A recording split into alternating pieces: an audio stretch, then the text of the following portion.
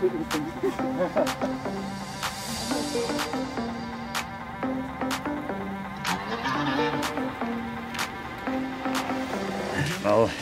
is 'n baie interessante storie. Ons het nou 'n visual wat kom en Dean ken hierdie dans is die pa van sy hand. So ek gaan hom dophou met 'n valkoog. Ek het nie idee wat om te doen hierso nie.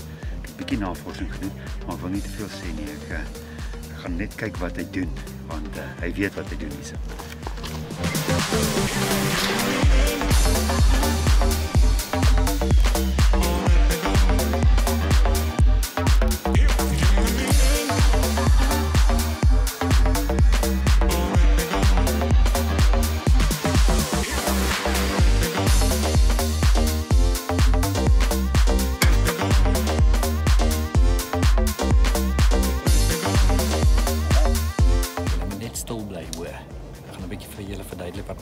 Is hierso vandag, maar ek wil nie vir Werner sê nie.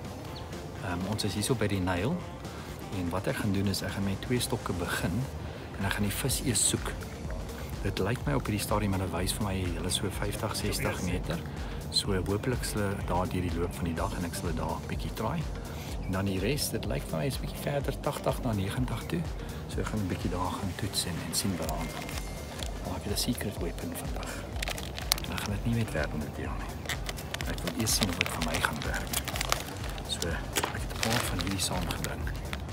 Die visse in hierdie dam is groot visse. En die geheim hierso, as jy groot visse vang, dan kan jy natuurlik voorkom op die gewig.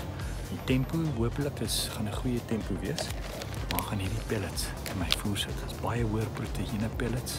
Daar's sout in, daar's minerale in, daar's allerlei goedjies. Lekker geheimpies hier binne, amino acids, alles. En ek gaan dit in my voer inbring. Dan gaan dit daar op die bodem gaan lê en hopelik die groot visse lok en die groot visse daar vir ons hou hierdie loop van die dag. Maar bly stil hoor, moenie verwerk is nie. Hierdie venue is daar 'n beperking op lyndikte. So ek moet maar my 7 pond lyntjies afhaal en ander spoel opsit. Want die beperking is 0.25. So ek gaan my 10 pond lyne op.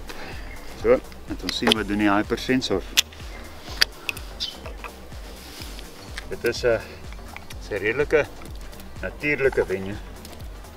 So ek reken met groot karpe is dit altyd goed as daar 'n klompie nuggets in die voer is.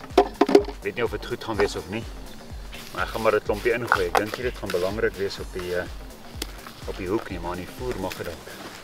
Ek gaan seker maak ek het genoeg nuggets in my voer. Wel die groot vraag is waar is die vis en watter afstande ons moet hengel en ek het nie 'n idee nie. So wat ek nou gedoen het, ek het min of meer gesien wat Dean doen, maar hy is bietjie skylie. As ek kyk na sy penne hier, so is nie 5 meter nie, so dis een of ander snaakse afstand, so ek kan nie regtig uitfigure watter afstand hy gaan hengel nie. Maar ek het gesien daar 'n draai vis en ek het daar gegooi. Oef, hier staan so 'n groot karp wat nou gespring. So daai afstand waar daai groot karp spring is een van die plekke waar ek het daar gegooi en ek gaan hom nou uitmeet om te sien wat dit is. En so gaan een stok bietjie nader en een stok verder. Ek sien hier so in die middel tussen ons is hulle op baie tipiese 80 meter, maar aan die ander kant was hulle nader. So ek gaan gou kyk wat het ek gegooi. So kom ons kyk gou wat is dit. Ons 10. So dis presies 52 meter. Dis die naby stok. So dit gaan 52 wees en die ander ene dink ek 85. Okay, so die plan was om daai 52 en 85 te doen. Ek hierdie katrol vat en ek meet hom uit te sê op 82 in. Toe dacht ek wel, moet nie seker 'n rede wees daarvoor. So ek het geen wetenskaplike bewys hoekom dit moet 85 wees nie. So ek neem aan, as my katrol op 82 is, dan sê op 82. Ek is however 'n bietjie bekommerd dat hy ingehaak is, so ek sal dit net vir die begin doen en dan sal ek die lyn merk. Want ek dink hierdie groter vis van hier dalk pak slaagie op die inhaak.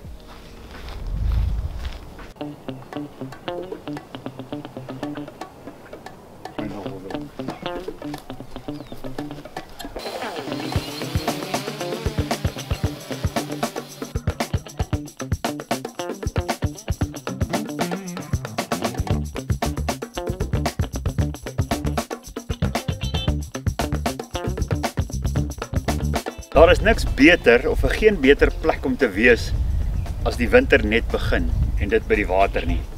So ons kuier hier op Mokopane by 'n lekker plek. En ons praat van die Nyl, maar dit het niks met krokodille in Egipte en enigiets anders uit te waai nie. Dit is 'n spesifieke plek hier naby Mokopane en dit word genoem die Nyl Biodiversity Offset Area.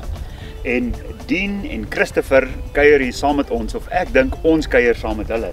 Dean, dankie vir jou moeite om vir ons hier so 'n lekker setup te doen.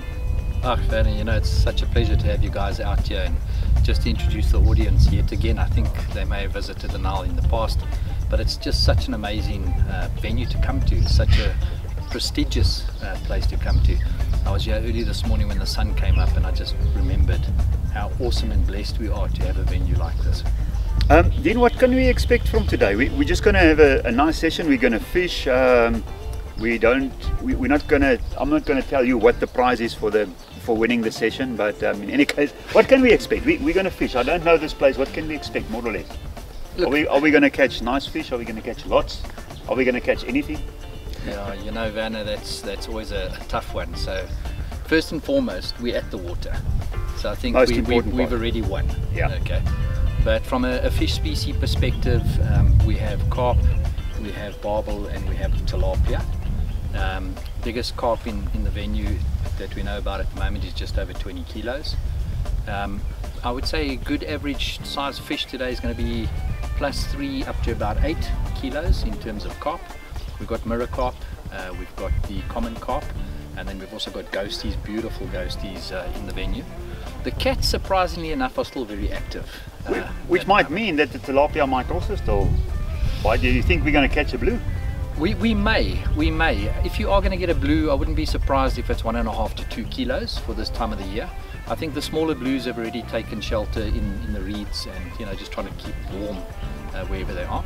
As I was saying, the cats are also very active at the moment, so don't be surprised if you end up catching a cat on your normal rigs, even though you're not fishing for it.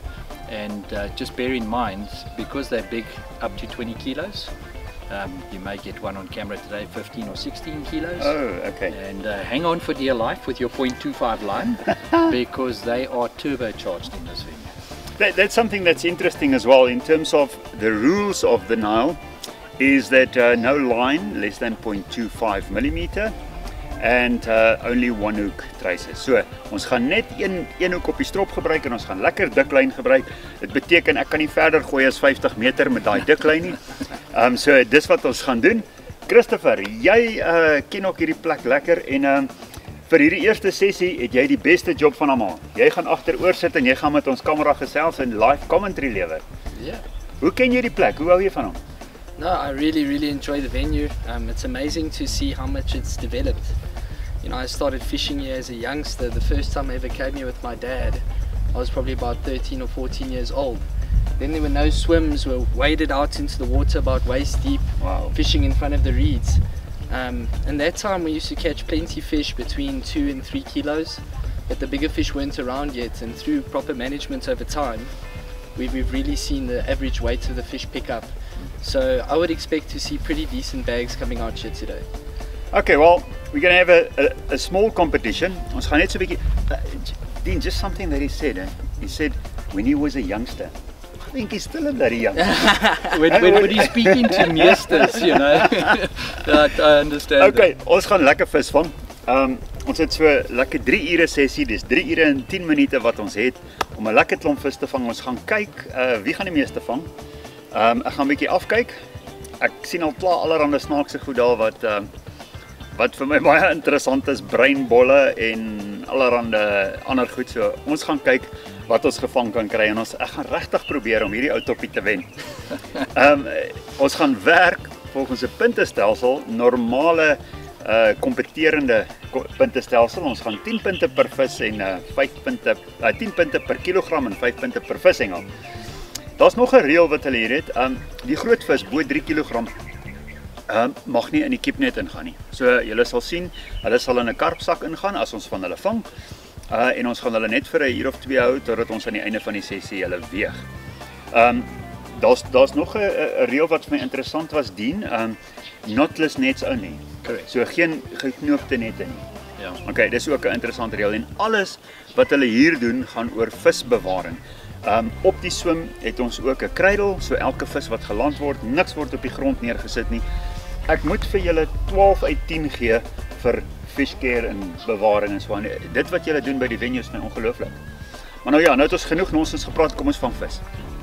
Werner, just before we go off, one quick question. I don't know. 3 hours. How many kilos do you think you can get? And I just remind you, it's the 25th of May. 25th of May, so it's cold. So if I look at the Bloemhof and Waldam results for the past weekend, they caught like 45 fish, 40 kilos in 8 hours at Bloemhof at the sloop, which was quite on.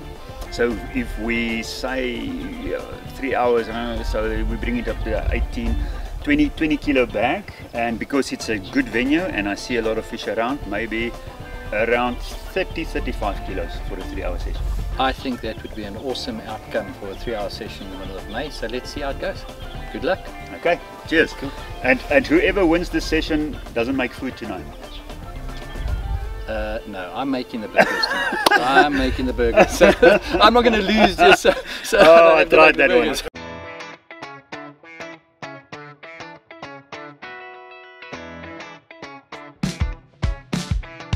Vorige vis het ek verloor. Ek was 'n bietjie besig geweest om 'n kruidel aan die ander kant uit te kry. Ek kan nie elke keer na die middel toe kom nie. Kan nie vir my werk nie, want ek onder my stokke kruip en alles. So is my nog 'n kruidel aan daai kant gesit waar ek kan self. So ek was besig met hom toe die ander een loop. En toe ek uiteindelik klaar is, het hy daar voor en toe kom optel tussen af. Wel, hy was aan geweest. Ek het dalk 'n bietjie hard geslaan vir dat is so ver. Hierin is ook weer op die dieperlyn waar ek glad nie gevoer het. Ek hoop Dean gaan vir my voer op die dieperlyn. Probeer hom so 'n bietjie na sy kant toe te fish, maar werk nie regtig. Die lyn is moeilik want die line management is moeilik. Die wind kom van regs na links. En dit beteken my bak gaan baie ver oor. So ek kan nie naby aan hom fish nie, want dan lê my bak van my lyn te ver oor en gooi hy binne in die bak van sy kos. So dis 'n bietjie gesnoer. So ek moet maar aan die regterkant op my eie voet.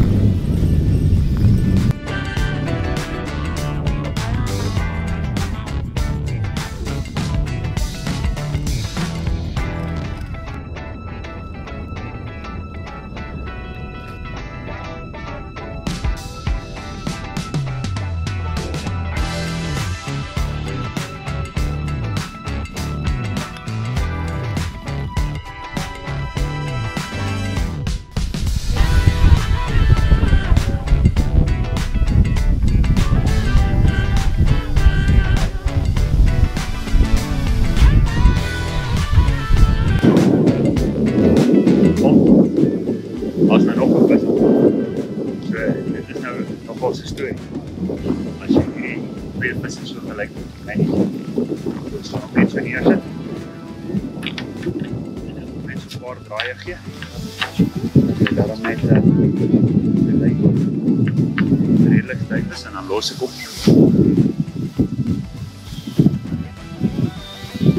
Dis nou nogal 'n storie hierdie want ons het nou 4 visse aan. So ons het 4 stokke met 4 vis. En nou gaan ek quadruple af, hè. Dis hierdie vis beklei hoor. Dis tot aan die kant. Twee van die ander visse, die wat ons nou nie na gekyk het nie en nou so in die middel aan mekaar gaan staan en verstrengel. So ek weet nie of hierdie ene van my nog is. En sy net sien dit lyk of hierdie I wanted to cry. Need it help like it like.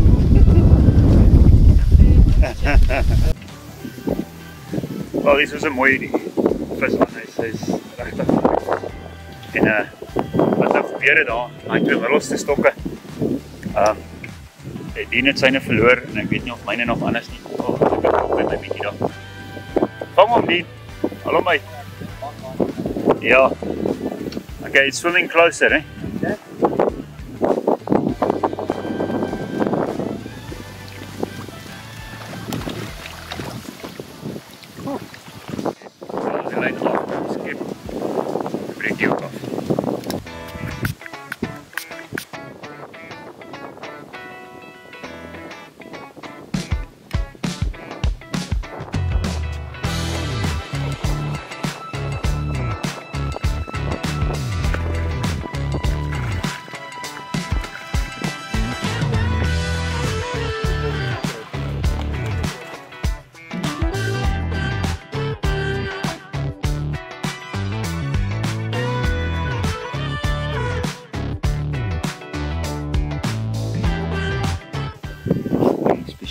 beweeg nie.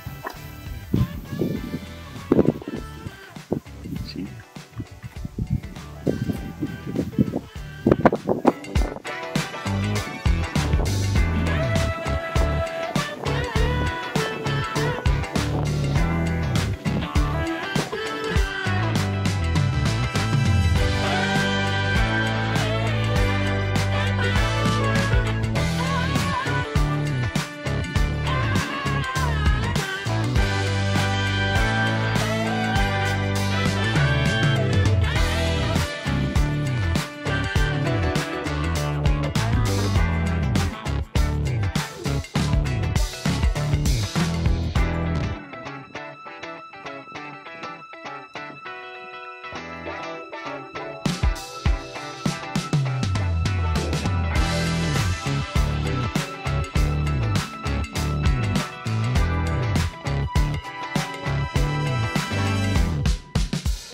Cool guys, alright, we're coming towards the end of our session at the moment.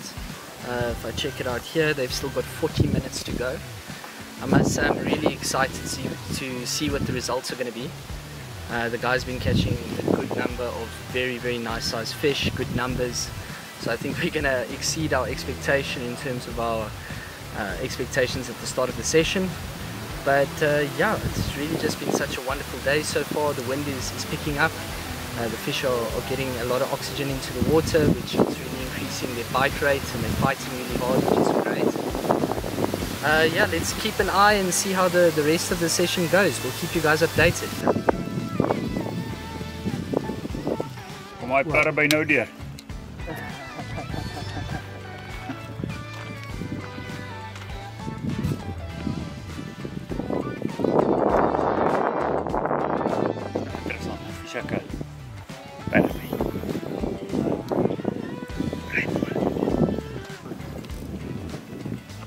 Okay guys, so we've got a couple of minutes to go, probably about 10 minutes or so until the end of the little short match.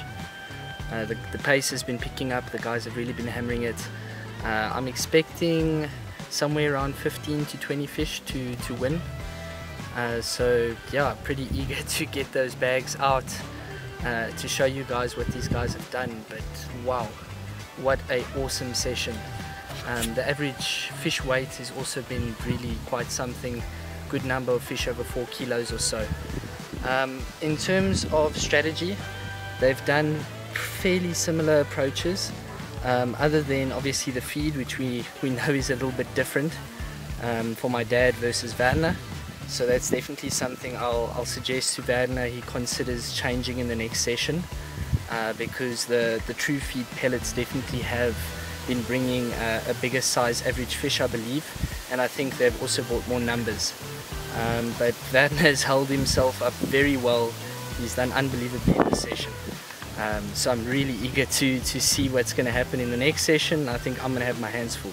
Alright, something else that I've noticed is Werner is being really scallum. I've noticed as the session goes on, it looks like his balls, his feed gets a little bit darker and darker in color. I'm sure that he's stolen some of those true feed pellets or some of that feed enhancer, either from my dad, or he scratched it out somewhere here in one of the boxes. It's a naughty bugger. No wonder his catch rate's been picking up.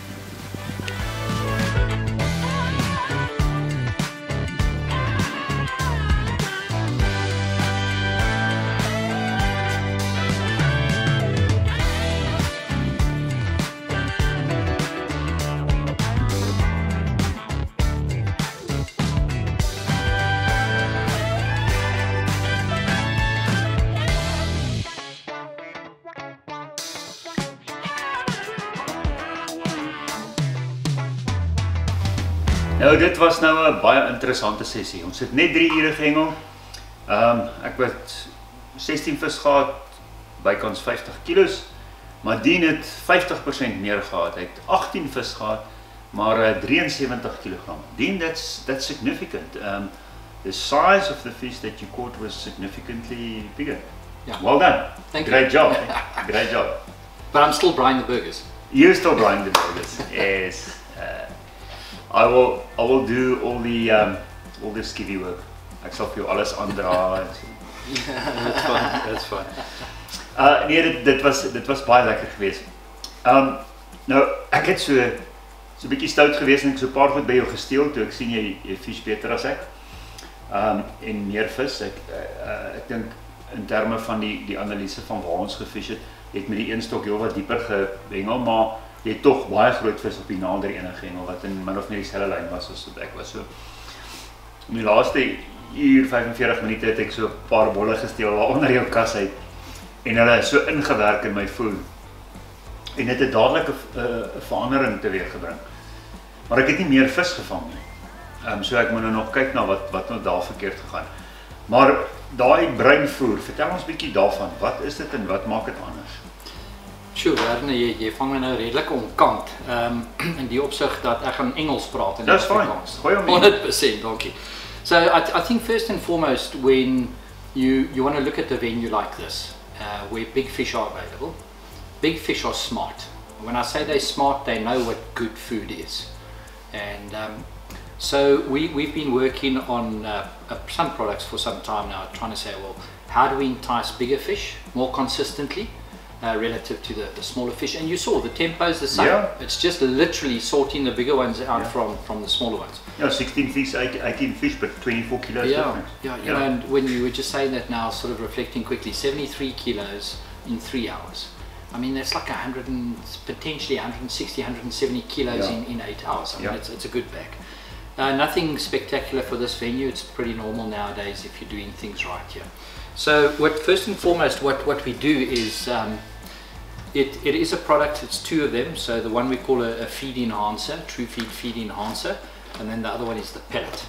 So the feed enhancer is literally, it's already cooked, and it's important that people understand the cooking process for any fish food is very important as to how they can digest it or not. Whether they will pick up on all the minerals that we put in there, the vitamins that are in there, the amino acids that are in there, the salts that are in there, the proteins, everything. It's not just, you know, some people think, oh, it's a pellet. It's not just a pellet. There's a lot of work. Is that the same as the pellet, just ground, or is it different product? Correct. So once you've extruded the pellet, so in other words, it's been through the cooking process, we actually then take pellets and then we pulverize them. Okay, and Christopher will show you guys how to do that a little bit later and why it's done like that. So I think the first thing you picked up on today was that my feed was different. And as you can see, and I really don't mind what manufacturer of dry feed you use, whatever's your preference. What's important is that you get these two in combination into that. You can see it discolors the ball quite significantly. I think most people nowadays are putting a tin of koo or whatever else in the feed just to ensure that they keep the fish in the area for longer. And then I don't know if we're going to be able to see on camera, but I think one thing that intrigued you today was the color combinations that I was fishing on the hook baits. Yes, the green dough. I also stole it. Yeah, I noticed, but that was all good. It was all in the day's fun. In principle, what we do in this venue is, you know, fish can become, I don't want to say used to, but wary of you know, certain bait types that are used on a regular basis. And what I've started to notice of late, you can see it's a very big bait that I'm fishing with, and it's quite a significant difference in color combinations. Similarly on this one, also different color combinations that we're busy using. So your fish is predominantly attracted to the feed, and then once he's at the feed, you want him to pick up on the hook baits. Now you can say, but why you got a floaty on here? Well, in principle, there's silt on the bottom of this lake, and I'm not sure you probably picked up on that today. And what you do need to do is, this is not a pop-up bait, it's a critically balanced bait. So just lift up easier when it sucks it in. Yeah, and you also passed a comment, you said, gee, I saw your hook links are very long. So here's an interesting fun fact, and this is one of the things that I've picked up from doing the carp fishing that Christopher and I do, both also the monster carp fishing. Your comment at the end of the day when you saw my bag of fish, and it was 7 kilos and 6 kilos and you know, per fish, when you look, and I call them the paddles, but when you look at the fish's two pectoral fins, and they start to become literally the size of your hand, envision what happens when that fish is standing up on its head to eat, and how far is the fish's mouth actually away from what he's trying to forage on. Hence why the long hook links. If you fish in a very short hook link, even if this is critically balanced, and the fish is sucking it up, it can't get to him, and you want something that's going to respond when they're standing above it, big fish standing above it and going for it, and then clearly it can get to the fish's mouth. What you'll also notice, the shorter you make the hook link, the smaller the fish are. I saw that. I fished with 12. Yeah. And it was significantly smaller fish. Yeah. So these are 18s, as you and I discussed. When we do boilie fishing here, we go as much as 24, because then we're really going for big fish. And if you again just envision how that fish has to stand over the bait when he wants to engulf it, that's what the tricks are. What I noticed when I grabbed a couple of those bombs below your box and I used them, the fish were on them quick, and I was getting indications and bites, but they weren't picking up the bites as quick. Yeah. So I think, it's just my view, my ground weight bait was probably a bit hard. So ek dink as ek hom sagter maak, 'n lekker pap, sagter voerbal. Hoe maak jy jou voerballe? Is hulle sagter? Is hulle? Ja, so weer eens, Werner, dit gebeur as jy wil stel, jy weet. Jy kry nie al die volle feite op baie slag. So daai bolle wat jy van onder die tafel gevat het. Vanoggend toe ek begin het ek 'n paar balle gemaak en gevoer soos jy gesien het, né? En daai balle was nog van vanoggend wat oorgebly het, so hulle het redelik hard geword. Jy het seker ook opgelet, ek heng hom met 'n klein sprinkie. So ek heng hom met die roetjie, maar die sprinkie. As jy jou hand in my voeremmer gedruk het, wanneer jy jou voer aanmaak met hierdie goed, hy word half sponserig. Ek wil nie sê hy's pap nie, maar hy's sag. Yeah, spongy, soft. Yeah, and you actually need the little spring just to help you to present it. So what I really want to do is I want it down there. The fish must bump it once or twice and it must be open. You saw the bite tempo can be down as low as 1 minute in some cases. And then the bait must be available to be eaten. Okay. As soon as you get those, and I was watching your bites, as soon as you get those bites where they keep bumping, they're actually trying to break your ball down. Because they want to eat it, because that's what they're after. That's correct. So if there's nothing to eat, they'll pick up these, and especially with this green piece of dough. The other difference is, I reasoned, and I looked at the Protea results and all of that, and there's big fish here. I was probably going to go bigger bites, so I used big floaties, and it didn't necessarily work better. Yeah, so I noticed this morning you and I sort of had a brief discussion when I saw those floaties, and I thought, well, you're onto a good plan there. But I think what tends to happen is if you match the big floaty with a big hook and a big chunk of dough, you'll still present a critically balanced bait. But I think what people tend to do is they tend to still fish a smaller hook with a big floaty, and then it becomes a popped up bait. And you know, that's different. Yeah. I think so. If you looked at the water color, and again, as I've indicated, there's silt on the bottom, and if the fish are down there and they're busy feeding and there's fins and everything going around, I think that water becomes quite murky, so they're rather honing in on the smell. The other thing, Werner, that you did see me do, and I've just refilled the bottle now, but you saw I was totally drenching. I saw, it was covered. My bait with Sinnoh 1. So it would run down onto the hook bait. I've seen it, you see the little droplets. Yeah. What I like about the Sinnoh 1 always is it's a savory bait. When I say savory, it's not as in fish, but it says in spicy savory. So if you taste it, it'll actually give you a bit of a burn. And I've for years and years advocated, I've actually been producing Sinnoh 1 now for over 33 years that it's been on the market. And I advocate you always catch bigger fish on Sinnoh 1. Why? Because the smaller fish, once they start getting into that area, it's almost like a chili bite that it gives you. And I think they don't enjoy it, where the bigger fish actually do enjoy it. But yeah, there's no real tricks to that, Werner. I'm sure your session this afternoon is going to go much better. I'm going to do a couple of changes, and I guess I'll have the privilege of having some of that in my ground bait. Absolutely. What I would suggest Christopher do the second session. As I said, you know, I'm a master, I'm too old for this. So let Christopher and yourself enjoy the afternoon session, and maybe when Christopher puts the feed together for the afternoon session for yourself and himself, then you can just have a quick look out. Yeah, so that'll be interesting. So I guess what we do, we make one mix of ground bait, so we know there's no variation there. Absolutely. So if we start playing around with presentation, you can see it, and you know it's not the ground bait. Yeah. It's something else. At least the ground bait will be the same. you've just showed me that you've got some dough for me, so the Yeah. bait's going to be the same. So I would really like to sorry, do a bit of an experiment with one shorter hook length and one longer one, and see for myself exactly what the difference is, because as an angler, I like to fish closer to the rod, just as a matter of principle. But having that and thinking about what you're saying about bigger fish, I want to see it. Yeah. I want to feel it. So, and I still maintain we haven't really caught big fish here today. So we went up to over 7.5 kilos. This venue's got fish up to 20 kilos. You know, and if you look at the size of the mouth of some of the carp that are in here, they can literally engulf that entire bomb if they decided to come and hoover it. The barbel here are very, very big as well.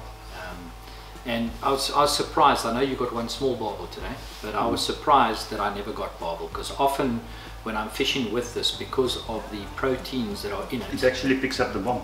often I've picked up nice big catfish as a result of that.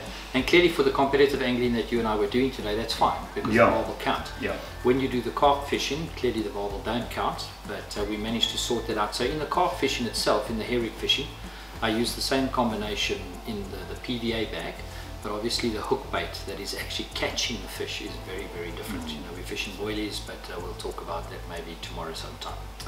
Okay, so let's go and have some fun, do a bit of experimenting. Ek gaan vir julle wys wat maak die verskil tussen 'n korter hoeklyn en 'n langer hoeklyn. En dan gaan ons dalk nou dadelik die verskil sien van lekker sagte voerballe met hierdie hoë proteïen voer wat die vis duidelik van hou en wat hulle wil eet. So lekker sagte voerballe, ek het 'n paar springs en ek gaan 'n bietjie kyk hoe hard met hierdie hoeke wat ons mee hengel, hoe hard kan ons hulle trek en hoe vinnig kan ons hulle inkry, want dit was nou nogal 'n interessante deel geweest.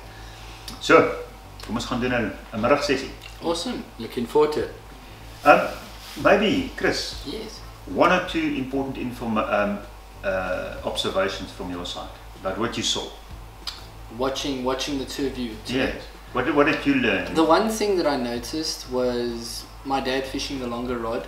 The one rod that was a bit further seemed to pay dividends. Yeah. So I think that might be something you could consider changing. The wind conditions are a bit better this afternoon. I know you were struggling with the bow management, being so close to each other, etc. But I do think that is something that made a difference. Because for a time in the session, especially more in the beginning of the session, that was giving my dad a lot more bites than that longer rod you were getting. Yeah. So that's the one thing. The other thing I wanted to comment on was hook length, but we've already got to that one. The feed obviously was different for most of the session. You did start putting some moves towards the end.